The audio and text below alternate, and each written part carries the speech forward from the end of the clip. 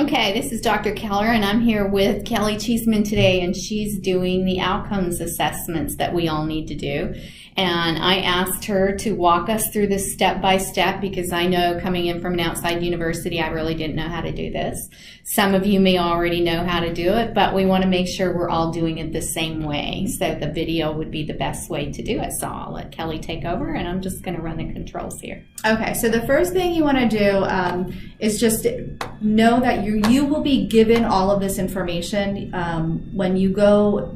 At the beginning of each semester, you'll be sent files with the assignment, the rubric, and the template. So once you've completed the course, you'll want to report this data. So this video is going to walk you through how to put together this report.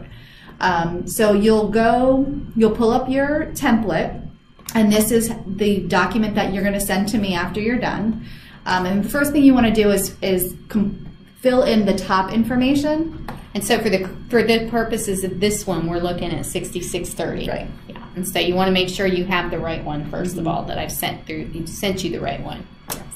And then so you'll enter your block or term. So this one was block 2. You'll enter your CRN number. You put fall here. You can. You don't have to because it's all collected in each semester. Okay. So the CRN is 13960. And then your campus, you guys are all online, so it'll be online, and the method is online. Okay, and then you'll go into your assignment in your course. Yeah, so your program, all of the students are going to be AFM majors, so you can fill that in right at the beginning.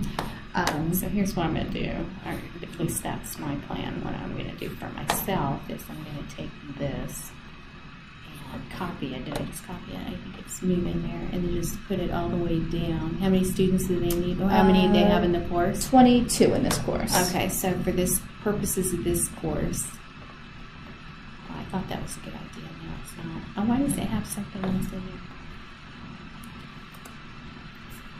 Oh, they're probably already preloaded, aren't they? No. No? Mm-hmm. All right, so let me copy. And I should be able to go 22. Yes. Okay, so I should be able to go down 22 and put that in all the way down. Okay. Because that'll be the same for all of them, right? Right. So you're going to go into your Blackboard course. And we already pulled up the assignment and hid the student's name. So you're going to pull up the rubric that you used to grade the assignment. So yep, click on the rubric. I think I already had it up actually. Hang on 1 second. I think that's it. Oh, there you go. There we go. So you're going to see what scores you gave to each dimension. So this one, this OA is looking at discipline inquiry. So we're taking the first 3 dimensions. So you're going to take the first 3 dimensions, the 18.5, 16.5, and then the 18.5, and you're going to input it into your Excel file. So here we'll say 18.5. Yeah. And the next one was 16.5. Oops. I'll see if they can see that I make mistakes too. And then 18.5. Yeah.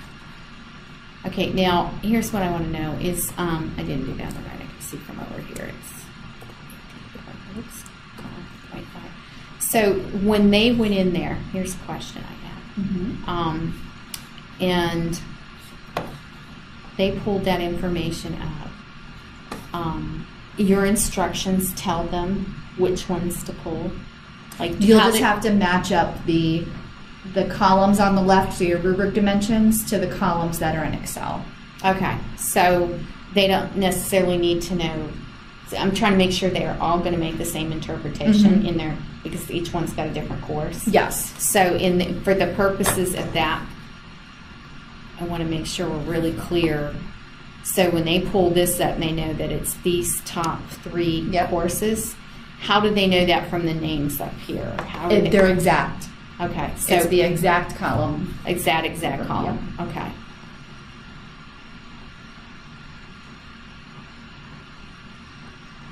So So that was entering the first student, and so you'll just go through that for each student and then submit the file. Now, if there's a student who didn't do a particular assignment, you just don't enter any data for that person. Okay, so if they have, like the first one, I believe, when we opened this up, Yes. did not, and I don't want to open it and expose the student's Yep. name. So, for instance, So you basically just ignore that.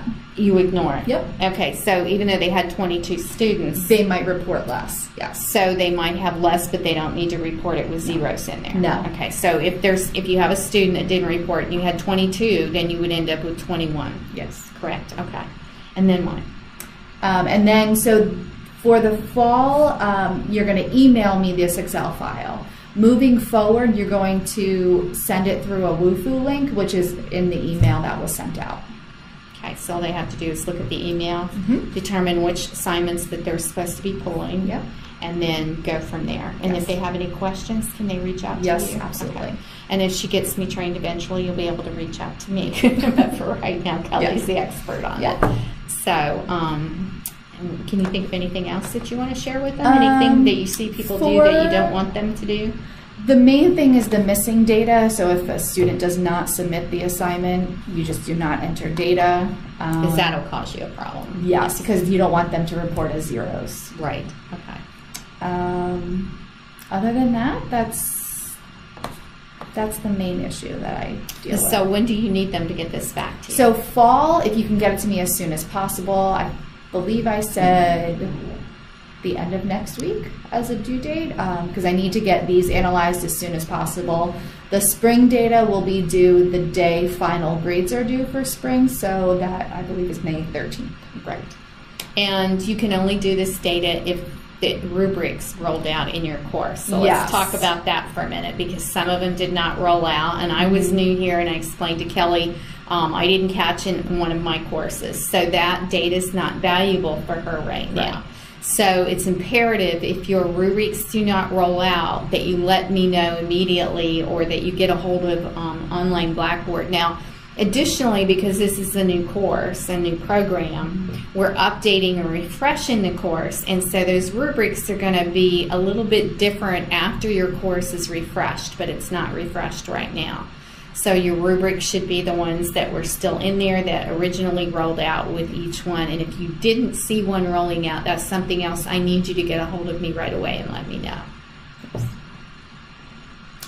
That's it. Think that's it? I think so. All right. So I thought a recording would make this a little bit easier for everybody. I told Kelly she hasn't had responses, and I said, well, it's probably because everybody's coming in from an outside university, and I know at FSU this was done automated, and so I had never actually pulled outcome assessments before, and so this was a we thought it would be a great way to try to minimize the confusion and give you a practical application for it. So, and hopefully it's a short video if I get back in there and cut it. Yep, it's only 8:19. So thank you, everybody. I appreciate the work you're doing. If you have any questions, please don't hesitate to reach out. Thanks for all you do. Thank you.